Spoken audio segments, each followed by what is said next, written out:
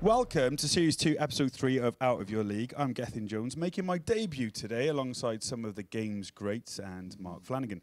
Seriously though, I'm here as a replacement for your regular halfback, Will Perry, who unfortunately got stuck in a pair of his carrot-tapered skin-tight jeans on the way out of his house. He's now got an Uber to his mum's house to oil them off, but luckily the rest of the panel tonight have made it unscathed, although John Wilkin always looks like he's been in a scrap or two.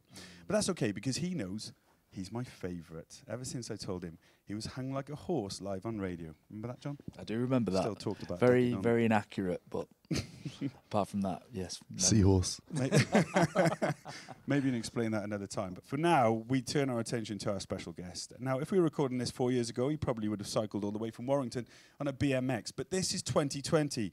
He's probably just driven here in his family-size SUV. It's the Maori Cook Islander who, when he's not playing centre stage, he likes to sell watches for Darryl Clark and put a few bets on for you guys. It's the multi-betting, multi-talented man of the people, Anthony Gelling. Man of the people. Man of the people. Oh. Yeah, it was. That is officially a better nickname than John's, which is the horse. Yeah. Should we give that? That needs some clarity, doesn't it? Do you want to do that now? So in 2003, Gethin came to my house and he was simulating a day in the life of a rugby player. For when he was working at Blue Peter, when the career was going better then, wasn't it? It was going better. I was earning money. Yeah. So we came round to my house and we pretended to be having this massage. And what he tried to say was when I got off the massage bed that I had a big frame, but he said I was built like a horse.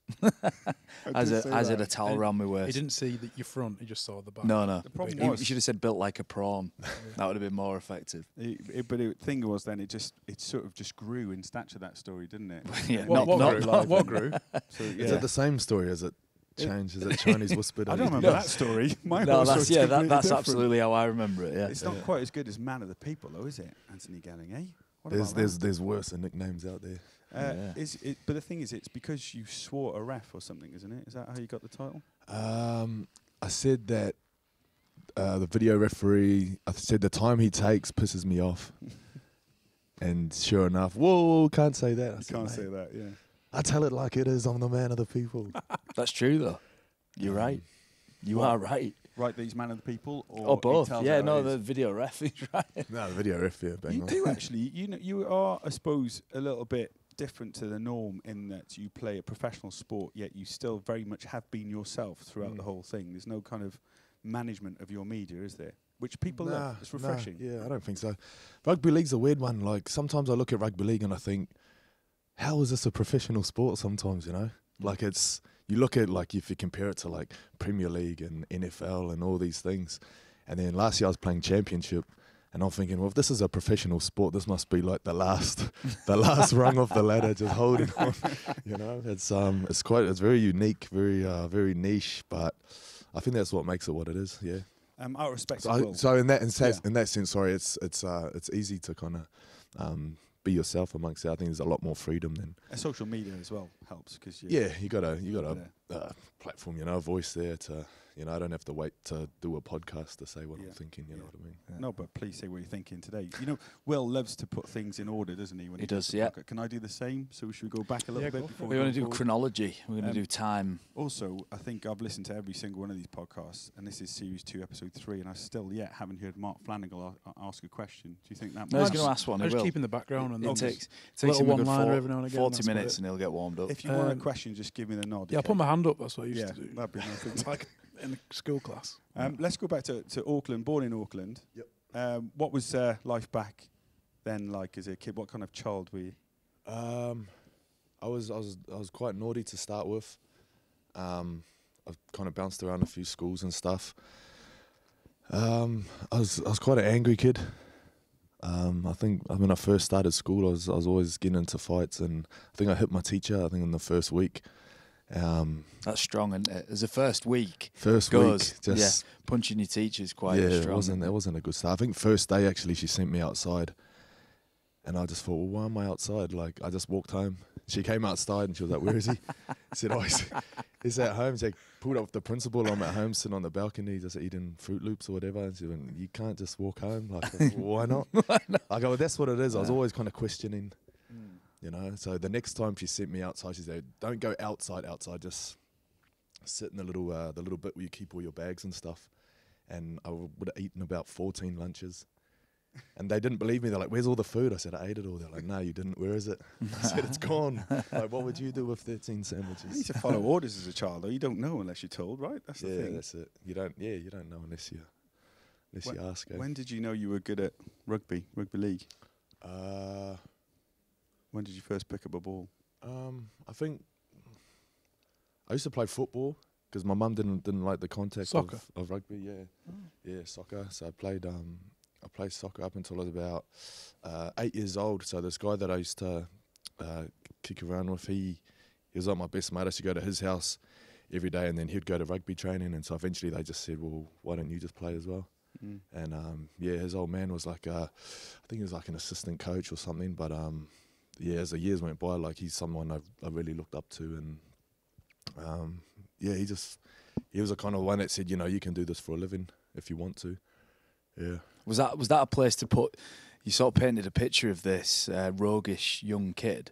Was rugby the ideal sort of place to put that personality into, if you know what I mean? Yeah, I think what appealed to me the most was because my mum and dad had split. Like the time that I'd spend with my dad, like he was quite. He said it himself. He was quite immature at that age. One way that we really connected was through rugby.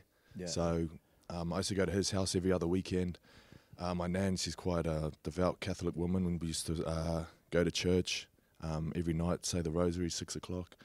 I think it was one day, everyone's getting ready to go out to church, and my dad just kind of pulled me to the side, and he was like, "No, you're going to stay with me today. Going to watch the NRL Grand Final." I think it was 1999, Melbourne versus St. George. Yeah. And like just to be pulled out of the church group, I was like, "Whoa, what's going on here?" Yeah. And then to kick it with my dad, just me and him, it was like really special. Yeah. And then as I started playing too, like he took a real interest, and that's how we always connected.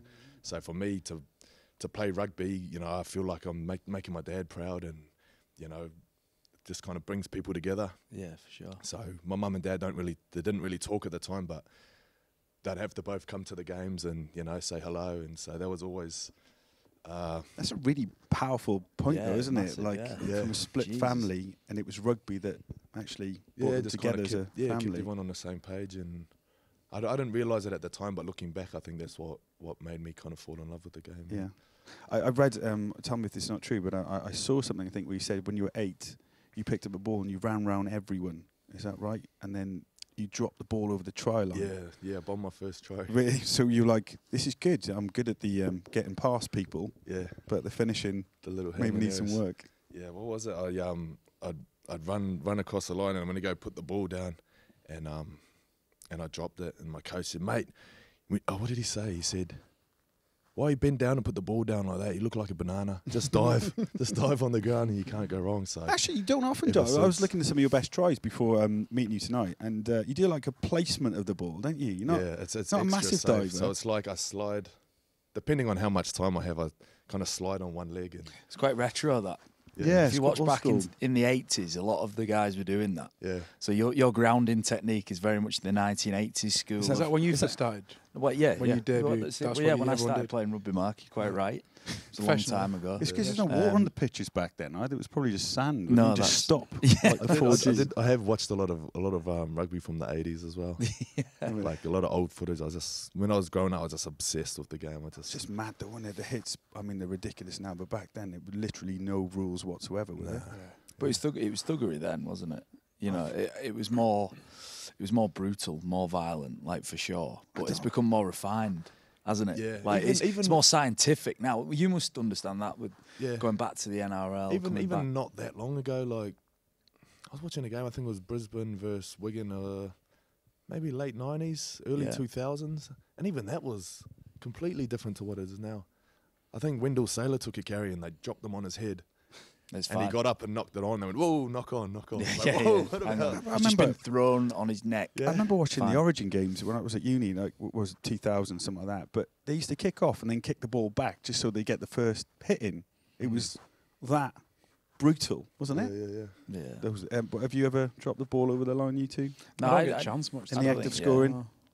No, I've only scored a handful of good tries. The majority of mine have been pathetic. You know, like someone's really bad like a defensive player that's really bad, and you end up scoring. Like I've never rounded any. He's talking about rounding the full team. When I was a kid. Yeah, but you still can do that now. Yeah. You still do that now.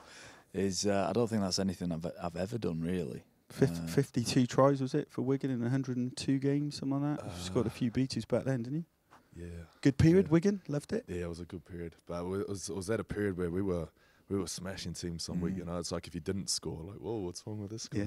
Yeah. But, Talk about Wigan, because you became a massive star on and off the pitch as well, wasn't it? When there was a big story about, didn't you sort of cycle to the game on a BMX and stuff? And that was before he played Saints, actually. Was that it? first Saints Good Friday game? It was a Good Friday game. It was, yeah. Well, there was one season I rode my bike every week because I moved just behind the stadium, so there's a shortcut. You cross the canal. There's a little bridge. Cross the canal and there's no traffic. So quicker than actually getting in the car, so it's practical. driving around. Getting in the car is a hassle. I didn't want to do that. That's so funny. I was picturing a good 30-mile bike ride on a BMX through the Wigan winter to get there. Nah, not at all. That's why I always pull up, no sweat, just. But is that Ready to go. this realistic personality what you've got is like connected to, saying the man of the people. There's got this realistic element to your character. That's like I'm not. Is that always been you? Do you know what I mean? Have you always been a bit zany, off the wall, bit different, or is that something that has sort of blossomed as you've become great at what you do? I've always hated being the same. Like I truly do believe that, like variety is the spice of life. Yeah. I hate predictability. I hate knowing how things are going to go. I've been like that since I was a kid. As I've gotten older, I'm more comfortable about saying what's on my mind, or It's Will Parry texting in already. Doing what I Anthony. feel. So it's definitely turned up with the social media. Yeah. Like social media makes it look like I'm this crazy guy, but I'm just a normal person. Is it changed slightly as you've got older, and obviously now with the young family as well, or is your mindset still very much the same in terms of wanting to be a bit different and speaking your mind? No, I still want to be a bit different, but my thoughts are a bit more organised, a bit less impulsive. My party trick used to be at school, I'd jump off like the highest thing onto like flat ground. Like I had like perfect technique for like tucking and rolling and stuff. So that was always my thing, was I'd jump off anything. Well, like onto concrete, onto grass, onto anything. But as I got older, it became like jumping off into water. So no fear. I got banned from Duke's 92 for jumping in the canal off the roof. I think you've been banned from there. Actually. Yeah, that was for something completely different. I didn't know you could jump off. So you jump into the canal from there, or? Yeah. So it was Lee Breers that spotted it. Lee Breers, and he Welsh said, legend. I said to him, I can't remember how we got talking, but he ended up saying, I'll give you 200 quid, you jump off there. And I was like, piece of cake, man. Does he know who he's talking to? He doesn't know my drop and roll technique. Yeah, well, I tried to get upstairs and they said, sorry, there's a private function upstairs. I went, no worries. I won't be here for long. But there's a sign saying Sophie's birthday upstairs. So I walked back around, he goes, what are you doing? I said, I'm just here to see Sophie. Oh, yeah, Sophie and the girls are all upstairs. I went, yeah, sweet. Walked up and their table's kind of blocking the balcony. So I've walked up to the table and they're going, like, who's this? And I've just kind of gone, excuse me, jumped up on the table, over the railing. And they're like, what are you doing? Took my shirt off. It's the stripper. Yeah, and then, jumped in. When was this? How many years ago?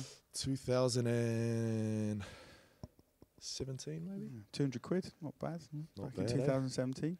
Yeah. Mark won't even go skiing for the weekend because he's scared of his boss having to go at him. But That's it. Yeah, you're like polar opposites, compared to aren't this you? fella. Yeah. Yeah, no, I feel safe doing that stuff. It's You feel safe. That's you, isn't it? yeah. Well, we always grew up doing it because I lived by the beach growing up, so jumping down on the rocks and stuff like low tide. What's your record, Anthony? What's Highest the highest thing? you've been? The highest one was on a school kayaking trip. We went up. We stopped for lunch and we walked up to the top of this mountain. And I was jumping off, kind of being a show off. I jumped off once, twice. A few of the other kids kind of joined in, and then the teacher said to me, "I bet you're not brave enough to do it backwards." I went, I bet I am. And he like stood in front of me and kind of like went to half push me, and I just jumped. And I'm falling like this. I'm wearing a life jacket and a helmet, and I've hit the water like, oof. And like momentarily I can't move anything. and I'm just winded, so there's no air going in. I can't move my arms, and I thought I'm dead here. And so I can like slowly start doggy paddling. He's pulled my life jacket. Turns out I cracked the C7 little vertebra in my neck. We're 2 days upriver. We've got another day to go, and it's white wrappers like. But there's nowhere to go with a broken neck. With a broken neck, and there's nowhere to go. So that was probably one of the toughest things I've ever got through. That getting to the end of that trip. How old were you then?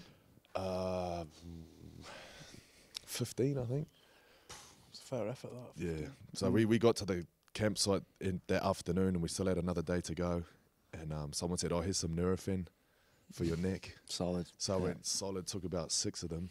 And then I feel like I was holes burning in my stomach. Like, you're not meant to take them on an empty stomach. Not too many either. Yeah. So now I've got this and I've got this. Oh, wow. Get back in the boat. I'll tell you what, Wayne would have loved that, wouldn't he? Oh, no. Broken neck, walking up a big mountain. I love that. I love that meme. I love that. Do managers, head coaches know that about you before they sign you? You know that you. This is information that people should know before you sign a player. Yeah. I reckon it's weird, like recruitment-wise in rugby league, they don't really do much digging.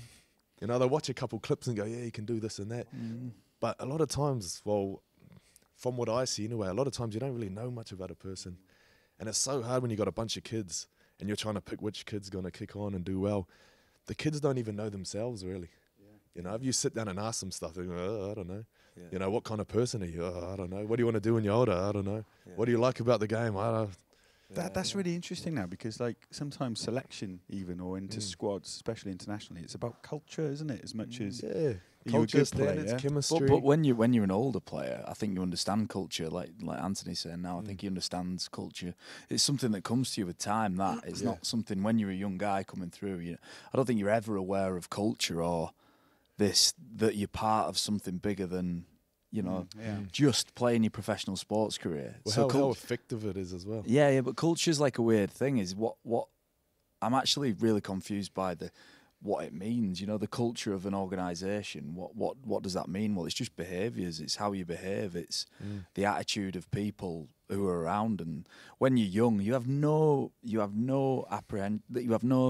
understanding of that. Like you walk into a changing room, and the greatest thing you can do at the start of a career is just be there. Like I don't think your job is to contribute an awful lot. It's the unwritten rules of the senior players, isn't it? The people that set those guidelines and those standards. And I reckon probably Wigan was knowing a little bit of it and looking from the outside. It's probably that's one of the strongest cultures during your period would be. Yeah, definitely. Like you knew what the culture was. It had an identity, like you say, from the outside looking in. You don't have to be there to see how it is. But what makes it more complex is there's no correct culture. No. Like if it works and you're winning, is that the correct Saints culture? Was that? You were in a culture of play hard, drink hard, and you won everything. Yeah. But that was for the era, though, wasn't it? That's what that I'm was the talking same about. as Wigan, wasn't it? Yeah. As well. To an extent. No, But it would have been different because it's different people. Yeah. You know, you can't put the same set of rules on a different set of people. Nah. And each group defines their own rules. Like exactly. The team that I played, the successful St Helens teams that I played in, it was kind of weird because we had this. It was like a self-sabotage dynamic, which was weird. It was like we were that good. At times, we would sabotage ourselves, like through behaviour, through getting on the drink too much, through overly celebrating things that didn't need to be celebrated. We had this many clashing personalities. What did you over celebrate? Everything. People dropping the ball. Yeah, you know, everyone else. everything. Woo! Yeah, Wilkin dropped it again. Right, if you think about this team, and it's dysfunctional. It's dysfunctional, and I think a blend of people's right. And when I watched Wigan, and just making a point about you, is when I looked at Wigan, it was all structured and organised, yet we had this guy who played left centre for him who didn't conform to anything, yourself, who just making his own rules up, doing his own thing, charging down dropouts, which is one of my favourite things, or charging down, the conversion attempt, sorry. Challenge, all of these things. But it requires a blend of people. But at St Helens, I think we had Paul Wellens, Paul Sculthorpe, Sean Long, Kieran Cunningham, big names. and they were all sort of tussling for the, Yeah, you know, who's senior. You guys were so good for so long, and I think a lot of teams they go, oh well. It's kind of like the culture of rugby league, you know. People say, "Oh, well, you can't just get on the piss all the time." Oh, well, St. Helens done it, and look how good they are. Yeah. No, it's true. Yeah. So, and it's hard to argue with that. You can't. The say. key to success We were is- horrendous. We were horrendous. Our culture was horrendous. Yeah. Whereas I think the Wigan culture actually was built on discipline, wasn't it? Mm. You know, it's hard work and discipline. Hard work and discipline, but at the same time, you know, we got people getting in trouble for all sorts. Yeah. You know, there was, you know, no angels, that's for sure. Yeah. Were you someone in that situation that if you saw that in others, you would step up and try and advise, or were you sort of very much looking after yourself Back in then? that period? Yeah, No, not at all. you just let them get on with it. Yeah, I just thought each to their own. If that works for you, that works for you. Yeah. I'm gonna do what I'm gonna do. You do what you do, and But like you say, you did have so much success at Wigan during that time. And actually, would you have stayed a bit longer if it wasn't for the personal reasons that you had to go back to New Zealand for? yeah, definitely. I think I was contracted for another year or another 2 years, I think it was, and I definitely wanted to, because the way 2017 had finished, you know, we didn't even make the finals, lost at Wembley. I wanted to go out better than that. Yeah. But it was taken out of your hands. Are you okay to talk a little bit about what happened after that? Or I know you have in the past, but you don't have to at all. Yeah, maybe at a later date. Yeah. You know, yeah. But It was a kind of strange turn of events in that you thought you'd be in Wigan and then you go home and you have a year then back home. What was that like? How did it compare with the success you had at Wigan and the year you had back in New Zealand in terms of rugby and the culture that we're talking about? it was weird how it all happens. I've always had this nagging thing that I want to play for the New Zealand Warriors. Yeah. So that's ever since I was, you know, picked up a rugby ball at 8 years old. That was always my goal.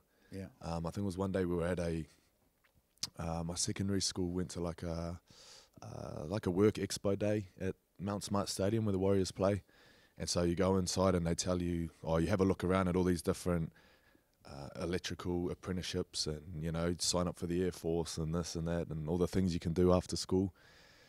And I was walking around and like just nothing appealed to me at all. And I went and sat outside as they were putting up the posts. I was just looking at the field. I thought, fuck, like I don't want to do anything else but this. Like whatever it's going to take, I'm going to do that. You know, and play for the Warriors, not just play, you know, for anyone. I wanted to play for the Warriors.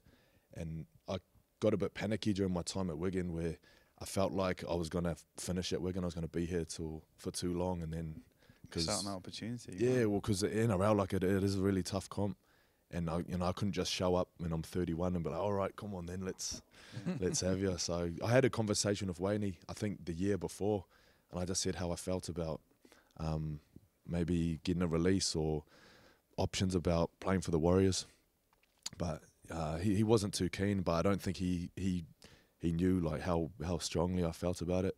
So I had this picture, and the picture is the tunnel at Mount Smart. It's like it's quite fancy. It's all painted up. They've been walking out the same tunnel since '95. It's quite famous. And I've got a picture of the tunnel looking out on the field as if I'm walking out. And so I've always had that in my house by my bathroom or in my office or something. And that's always kind of stayed with me. And I knew it was going to happen, but I just didn't know when. So I think it was 2017. This guy, he was one of my coaches when I was younger. He quit coaching and he built daycare centres, and he's now a multi-millionaire. And he rings me and says, "Ant, you're never going to believe it, I've just bought the Warriors." I was like, "No way." He goes, "Mate, I've just bought the Warriors. How would you like to come home and play?" And I was just thinking, I knew this would happen. I knew it was going to happen. Like I was so sure. I called my mum and I said, "Mum, listen, so-and-so's just rang me. He's just bought the Warriors."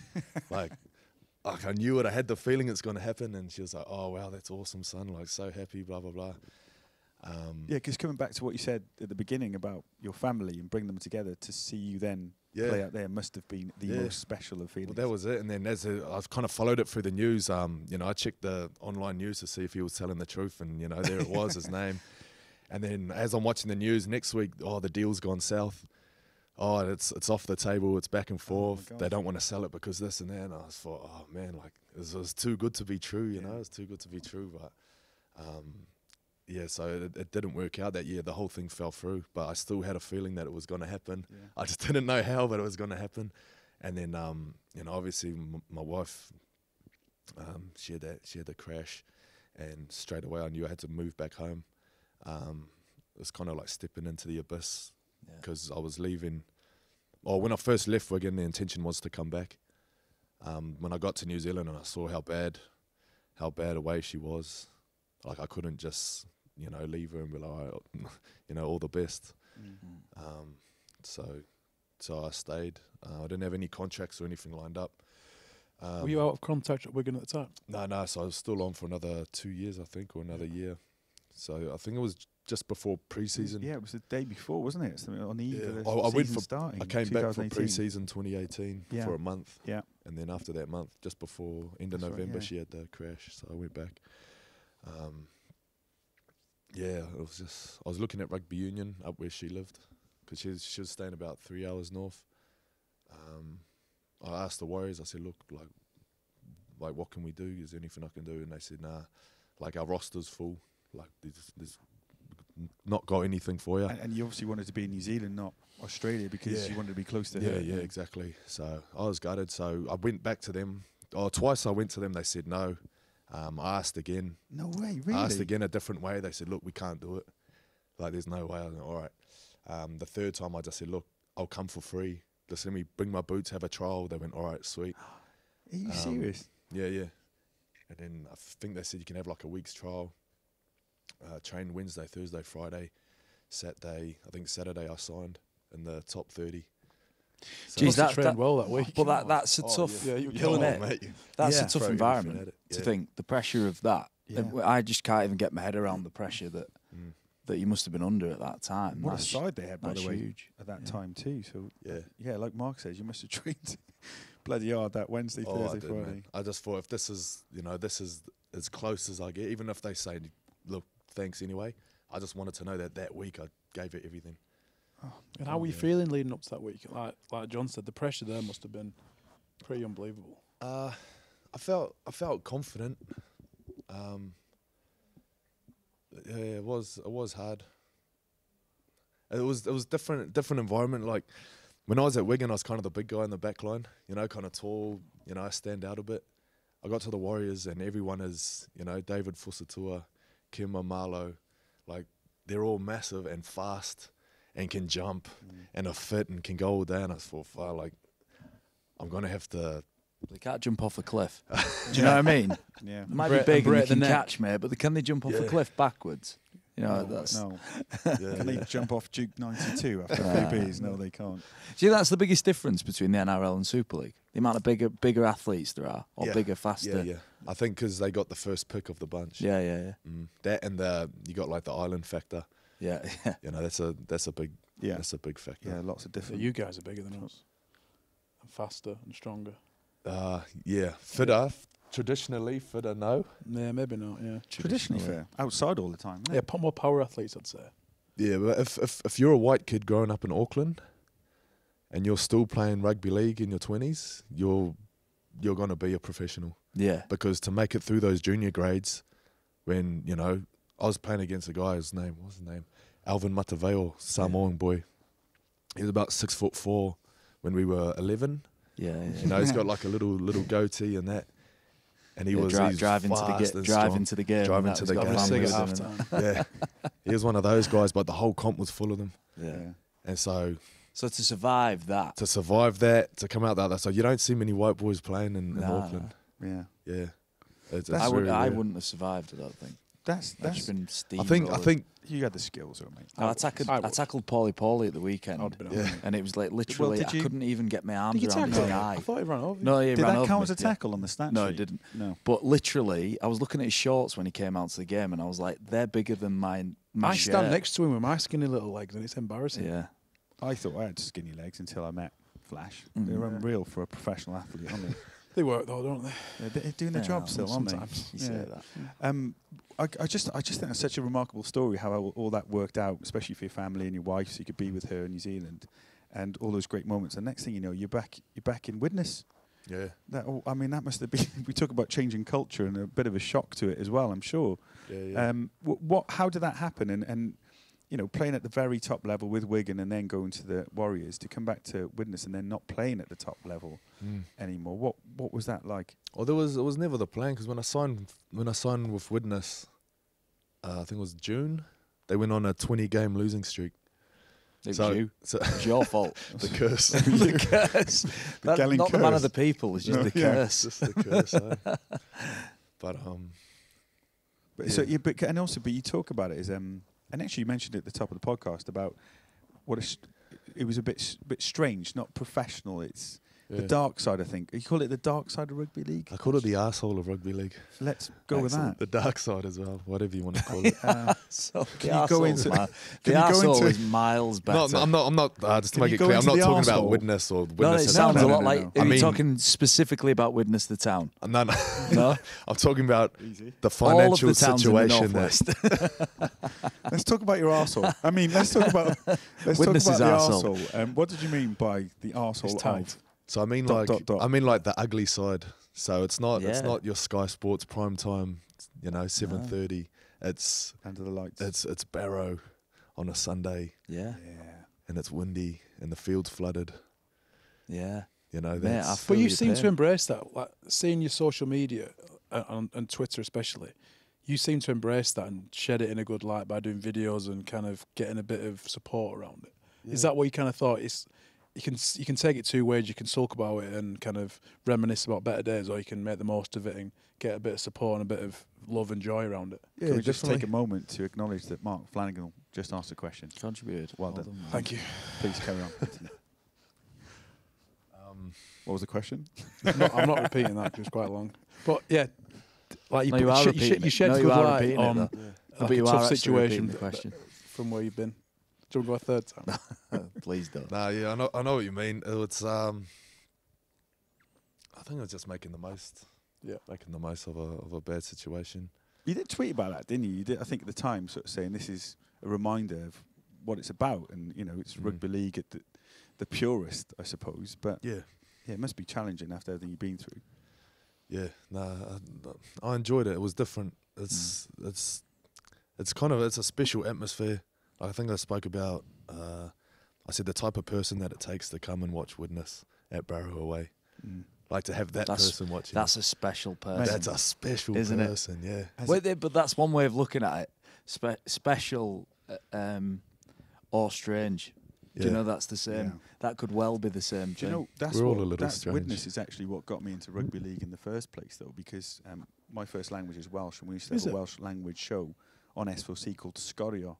And they used to show Italian football, bizarrely, and rugby league. When Of course. Jonathan Jiffy. Davies. Jonathan Yeah. Davis, Yeah. and let's not forget John Devereux, Yeah, yeah. on the right wing, started playing rugby league, and then sort of Scotty Gibbs went, and then Scott Quinnell, and that's with Wigan and St Helens. I properly got into it, but Yeah. they played some decent rugby back in the day. Widnes were The World Cup unbelievable. champions at one Yeah. point, weren't they? In the 80s, it was 80s. unbelievable. Yeah. But it shows you actually rugby league, for all its history and heritage and stuff, those big clubs, it's nothing certain. No, Do you know, Bradford's you a great described it example, as isn't the arsehole of the game. And if I can just think what you're trying to say is that not everything is as glamorous as it seems in professional sport, is it? Like No. the assumption that you're going to get paid on time, the assumption that facilities are good, Yeah. the assumption that nutrition and your medical's all great and your insurance is fine and you can park at a ground, there's car park spaces, you must be fine at Toronto. You probably get in advance, don't you? yeah, Private healthcare. and all kinds now, sure. Yeah? Sonny sure. does. Is that how it Sure. works? Sonny But will be all right. look, that side of the game is rarely exposed because what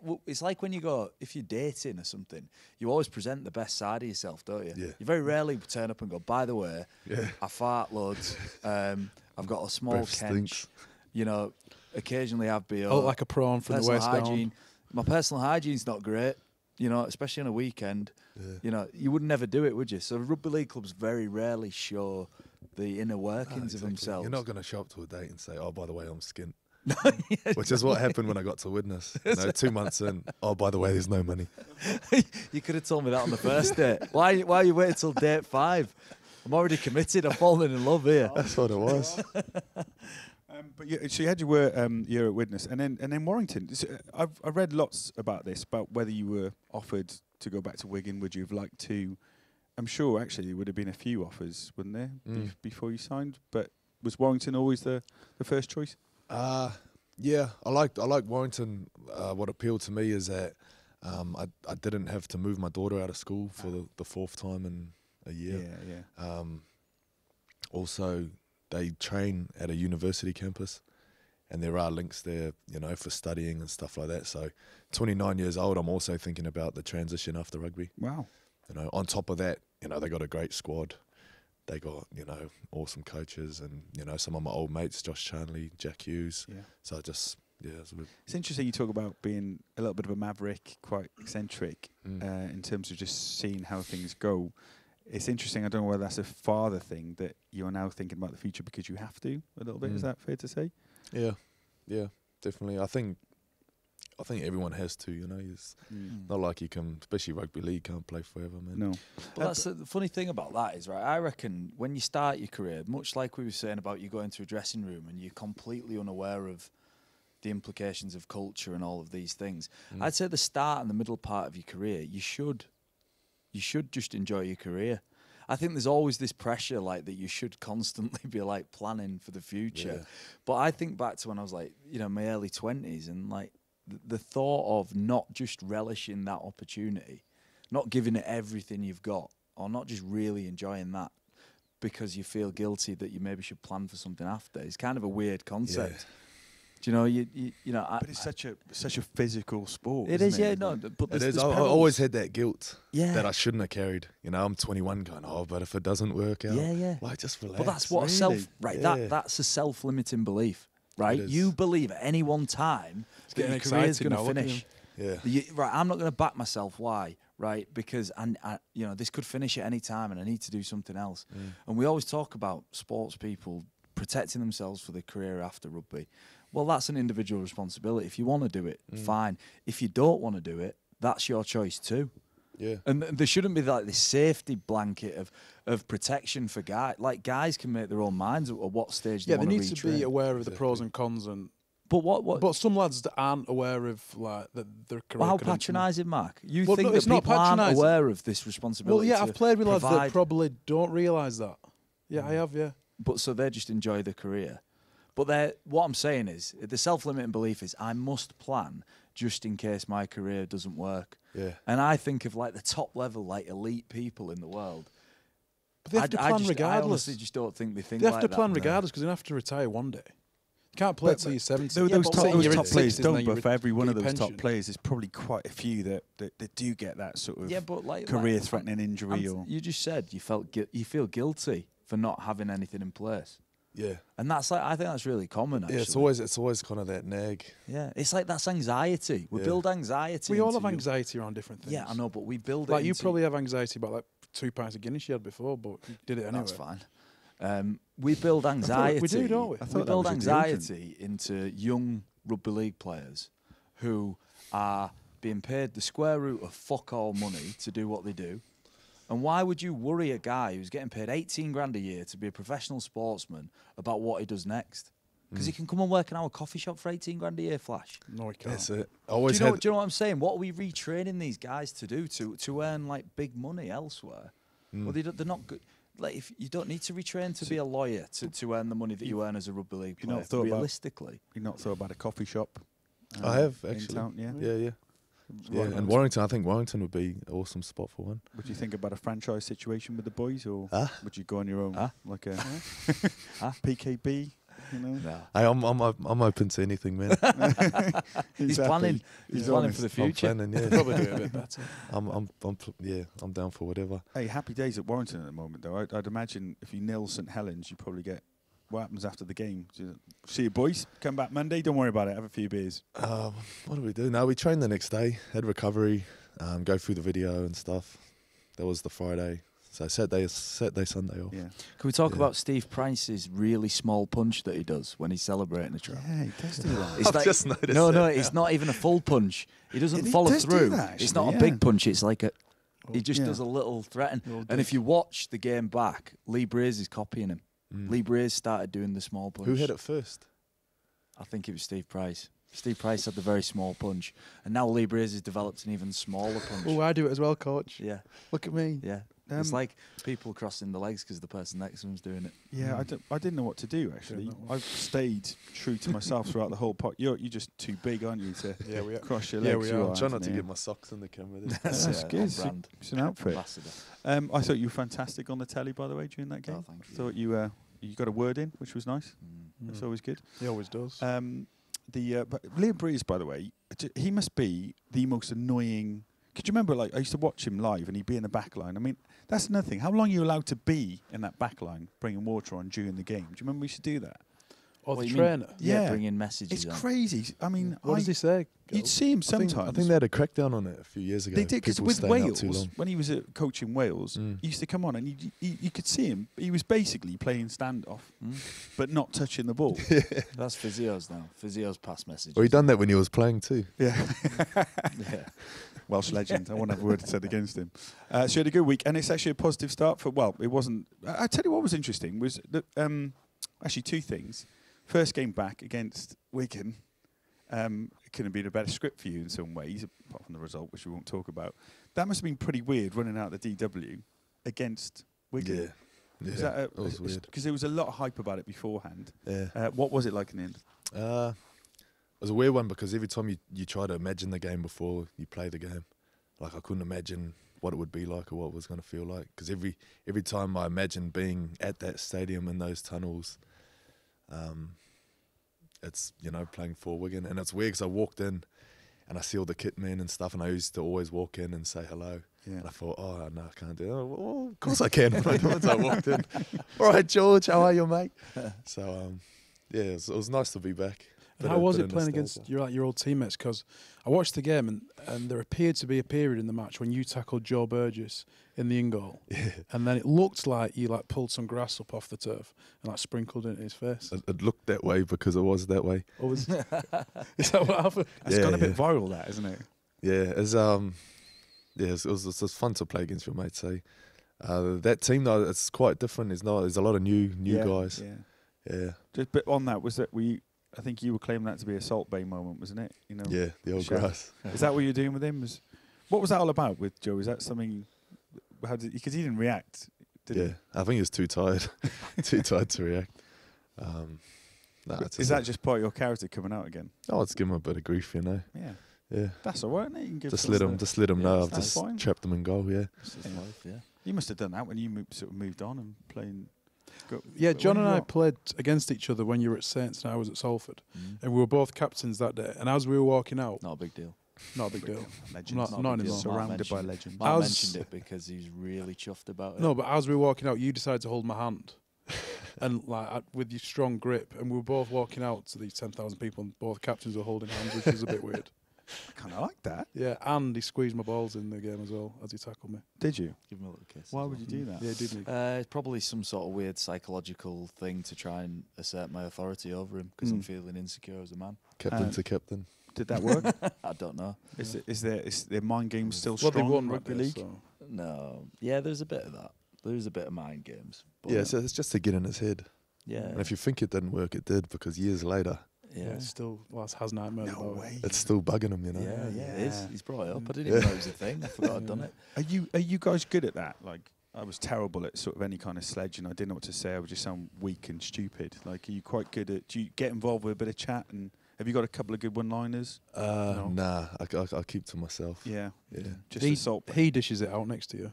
Do you? I don't. I used to. You give refs a lot of shit, don't you? Yeah, he's a bit of a gobshite. I like giving people shit after they've been hit really hard. But it's never by me. I don't hit people hard. So one of the middles will put the hit on and I'll be running back. Whoa! Yeah! Just Yeah, make yeah. noises. Get that in there! Welcome to the fortress. I feel like if That's you were, how I feel like Yeah, I can be a part of That's your contribution. my contribution to good defence. fourth man in just with the words. Yeah. If you were a rugby player, I get the feeling that, well, apart from the coffee shop and maybe a BMX shop, who knows, you would definitely be involved in media in some ways after. It'd be fool not to have a character like this. Not them saying the career's ending soon. But there is a pressure just in case it does end soon. No. Have you got No. anything in place? No, it's fine. He said he has. He's 29. Yeah, He's yeah. been, he's been professional about it. But I know you've been doing a lot of stuff on social media recently. Was this your idea, the old the ankle bank? Ankle bank, yeah. Is this you? Was this all you? Yeah. This was all me. So it's kind of bringing some of my passions to life. Sports, sports news, sports betting, and just talking. Can you explain a bit about what it is, and for people who haven't seen it yet, because it'd be good to get a shout out for it Yeah, as well. 'Cause it's for a very, very good cause too. So isn't what it is, it's sports betting, but it's non-profit. So I've always loved sports betting, and I didn't realize this till quite recently, is that a lot of people don't like sports betting. Talking to the guys at like Rugby AM, they're very strongly against sports betting. Sonny Bill Williams, very strongly against sports betting. And I looked into it, I said, well, why is everyone not into sports betting? And obviously you hear about sports betting and straight away you think gambling, addictions, problems, blah, blah, blah. And I've had those problems and I've had those addictions and all that.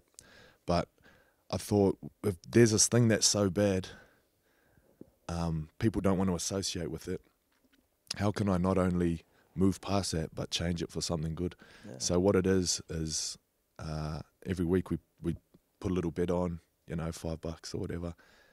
All the winnings go to charity. Because when I looked into why people don't like it, so religion-wise, they say like sports betting is just the pursuit of money. The pursuit of money is greed. The pursuit of greed, it's not good. But I thought, well, if you take away the winning, if you take the money figure out of it, like what you're winning, doesn't matter because it's going to someone else. So all of a sudden now it's about the fun of interacting with people. Who do you think's going to win? Let's have a conversation. Let's have a bet. I don't know. Revelation. It could just be like when I was a kid playing, and sports would bring people together. I like to bring people together this way. What kind of reaction have you had with regards to that? It's been really good. So I spoke to my missus about doing something along these lines, and when I thought of the name Ankle Bank, which is obviously the sock, the money in the sock. That's how every social media post starts, doesn't it? I thought of the name money goes Ankle in the Bank, sock. and I just thought, wow, that's perfect. Like, What, is that a thing? Keeping money in your sock? it is if it's a small amount of money. Is it small? Yeah. Which is. I think we used to do that a little bit. Did we? Yeah. It's also a thing when you ride your bike, because if you put it in your pocket, it's going to fall out. Yeah. That's true. Yeah. It's a bike. It's a bike thing. That's it. It's Yeah. everything just. But coming actually, you together. talk about sport bringing people together. I think just rugby in general, because a lot of the funds are going towards Rob Burrows. Is that right? And I think because of that, Doddy Weir and Rugby Union, who both suffering from the same awful condition. And I know you've probably covered this. I know Rob is actually on the podcast in a couple of weeks, I think. Yeah. It is awful, but how wonderful for everyone to come together for him. That just proves how strong the game of rugby league is, isn't it? Rugby's a really small. When you actually look at it, it's a really small community, isn't it? Very, you kind of know very small community. You're very small, too small. You forget living in the northwest, like the media you watch and the stuff you listen to, you are in a bubble. Yeah, for sure. You know what I mean? Everyone's in their own little bubbles all over the world. Like even in our bubble, it's a small bubble. Yeah. But that's what makes it that much more special. Yeah, and that's cool. That's like part of its strength, isn't it? That then everybody supports everybody else, and it's a cool thing, Yeah. It's one of the coolest things about our game. I remember doing some work back in 2013 World Cup, and they did try to sort of expand the reach of the game across the UK a little bit. Do you think that can happen here? Because it's a question I always ask. Is it always going to be northwest based? I know we had sort of London involved as well, but in Wales, for example, people just love rugby. Yeah. I get, you're not allowed to like Union and League. It's really weird. You get slated on social media if you say you like one or the other. Yeah, I love rugby, but whatever's got on the end of it, whether it's Union or League. But you have to look back to the history, don't you? Yeah, of course. To understand that. Yeah. But it's all done in a hotel room, and they all decided to go a different way, didn't they? Back in 18, when it was. But that history's we've never really broken those shackles. Like when Rugby Union was using the school system, the private school system and public school system, whatever, to spread the game. Rugby League was dependent upon clubs, amateur clubs, and factories and certain little sects that were playing the game. Yeah. So while rugby union's going around the world spreading its footprint, we were not doing that. No. We chose to like grow the game through independent sports clubs. So we'd set An up industry, a rugby club, an industry, and we'd play via that. And the prolonged period of the amateur game in rugby union was an unbelievable leg up in terms of its global footprint. It was so jump, wasn't it? You know, and for us to even this is the weird thing. Like, I don't think we should compete with that. Why would we be obsessed with growing, like obsessed with it, when we can really secure what we've got now as a base, and then allow teams to come in who bring capital and add something, like my club Toronto, where they've brought a serious investment, brought a cool city from a different side of the world into our competition. Then there's value. But in the meantime, can we not get the most out of what we're doing now? Yeah. If you're looking at Ireland, the Gaelic Athletic Yeah. Association is quite comparable in loads of ways. It's a similar sort of geography. It's really focused in Ireland. It's regional. It's not got a growth. We don't play Gaelic. We don't play hurling. No. You know, in the UK, but still commercially, I think Etihad sponsor hurling to the tune of £7.5 million a year. You know, that's like the same challenge by them is embraced as a niche. Like, we could be the sport of the North, and then we can build from there. I just think we're sort of paranoid about being more than what we are. Embrace it, eh? I don't know what it is with rugby league. I always feel like rugby league's like the skint cousin or something. Yeah. You know? Or like the skint brother of rugby union. And it always seems to be poor decisions somewhere, you know, marketing wise, or like you said, trying to reach into areas that we shouldn't reach. Or But having said that, I think the organisers across the board know their fans probably better than most organisations when it comes to sport in terms of the stuff they put on. But can I ask a question about the pinnacle? Like, what's the pinnacle? Because, you know, usually it's playing at international level. Is that true of rugby league? You know, I know you with the NFL, it's obviously within your cities or states, and then, you know, rugby union's probably international is the pinnacle. What about rugby league? From a competition wise, it's the highest standard you could play. But I think in the UK, especially for eyes on the game and publicity, I'd say Super League is bigger, because the international game probably hasn't grown as much as it should. It's probably stagnated. Whereas the game goes like this: it goes State of Origin, NRL Grand Final, and then it goes England versus Australia, England versus New Zealand, New Zealand versus Australia, and then it goes Super League Grand Final, and then it goes Challenge Cup Final, and then it goes But in the UK, I don't think the same number of eyes are on England internationals as there are Super League big games at the end of the season. It depends where it's viewed, doesn't it? Yeah, you know what I mean. It's similar, yeah. But the flip to that, the mentality of rugby league is always dominated by the clubs. The clubs run the game, as in the clubs, you know, pay for the contractual obligations of the players. Rugby union essentially contracted, therefore it's much more lucrative to be an international rugby union player than it is a rugby league player. I went to the World Cup for England Rugby League in 2008, and when I got back, and I'm not saying this that I love the game and I would have played it for nothing, but we got £380 for 6 weeks in Australia. Playing for England after all deductions. Do you know what I mean? Yeah. They double taxed us by accident. We got some back, but Excellent. And how is it playing for the Cook Islands? Yeah, it's not much better, mate. And in terms, like, because you guys have qualified for What the you World mean? Cup. You mean money wise? Well, both. I mean, money Qualified wise. World Cup 2021. You're in Wales's group, I think. yeah, that's right, mate. And how is the game pool- growing on the pool back depth. of, you know, the Cook Islands' involvement in these kind of matches in the Pacific Islands? The Cook Islands is a tough one because it's such a small place. Yeah. So the Cook Islands is 10,000 people. Is it? That's the whole country, yeah. But have they got a lot of expats in New Zealand and Yeah, so Australia and New Zealand, I think there's 100,000 Cook Islanders right? worldwide. But So the team you've got for the World Cup is a population of 110,000. But the team That's is made up. madness. There's a couple Oh, of yeah. Samoans who've come across, haven't they, and given their allegiance to the Cook Islands and stuff like that. Just on that. No. is- They'll be half. So Yeah. people like Don Perry's Cook Island, Samoan, Yeah. But like, why did you decide to go down the Cook Island route? Was that just something you wanted to do because your background, or was New Zealand ever an option? Nah, I don't think New Zealand was ever an option. So when I was under 20s, I think I was 18, they said I was a Cook Islands team at the end of the year. They got a game against Samoa and Cairns or something. And I was like, oh, yeah, I'll go down and have a look. So they had a training in Sydney.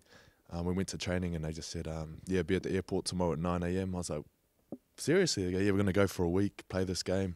Like, the whole team was just kids from the under-20s comp with, I think, like 1 or 2 kind of older boys. We went to Cairns for a week, played Samoa, who had, like, Francis Melly, you know, all the, I think Kylie Luluai just flew in, but they weren't playing that game because they were waiting to go to Papua New Guinea the next day for the Pacific Cup. Right. And so we played them and we beat them. And we're like, yeah, how good's this? I think we won by like a drop goal. And then they said, oh, by the way, because you beat Samoa, now you take their place. This was actually a qualifier, not a warm-up game. So you take their place in Papua New Guinea in 2 weeks' time. Wow. And I was like, what? Like, some of the boys had to go back to work and we were struggling to find players and stuff. Went to Papua New Guinea, beat Fiji in the semi-final. Came up against PNG, and if we beat them, we would have been in the Four Nations. And we were winning at half-time, you know. So on the back of that 2009 team, we've had some real momentum. I think everybody in that team got signed to an NRL club or Super League club that year. On paper, it looks like a really good side now, doesn't it? It was awesome, man. It was like Tanita Arona, Don Peru, you know, some of the guys that are still playing Super League now, Back to Super League, just quickly. Warrington this year, you mentioned you've got a good squads.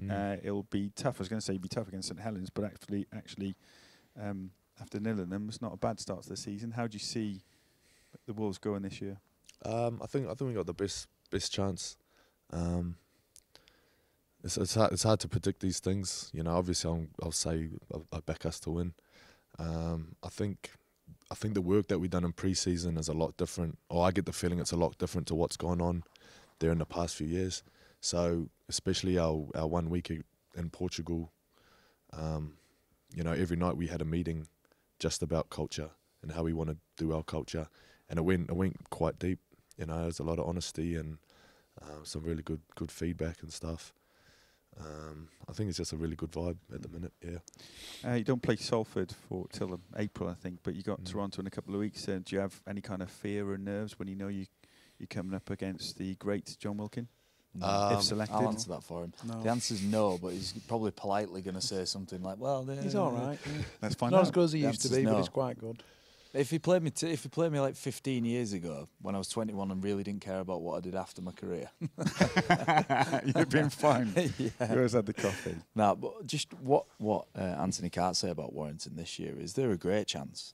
Like, they're as good a chance as anyone. I was at the game for Warrington and St Helens, and I was like really impressed with how Warrington moved the ball around. I thought there's a really lazy way to win rugby matches, and it's being just competitive and just making sure you play the ball and kick it and then chase it and wait for someone to make an error. And I actually thought that's not what Warrington did at all. I thought when you could, you moved the ball, you stressed St Helens' defence out, and I just think like that's pretty cool to come into a season and think, right, we're going to change something from last year, and it might be the fact we just moved the ball a bit more than we did, play with a bit more ambition. And I respect that. Someone who comes into a competition who already had a great squad, have added to that squad, and then go, you know what, we're going to challenge everyone else to sort of maybe think differently. And that's, I know we're 2 weeks into the year. God, No, like, we got a place to do it. A lot of that's like Lee Breers, you know, he wanted to push playing different, you know, like you said, testing people out, but at the same time never going away from the tough stuff. Yeah. You know, that's important because a lot of teams are kind of do one or the other. Yeah, true. But you know, you can play different and move the ball around. But there's some things that aren't negotiable. Don't get rid of the Salt Bay, and maybe when you score in tries this year, have a little slide in for us, will you? I respect the 1980s. 1980 style, is that right? Yeah. Anthony Gethin, thank you so much for being our guest. Hey, thank you for having me, mate. Thank you. Cheers.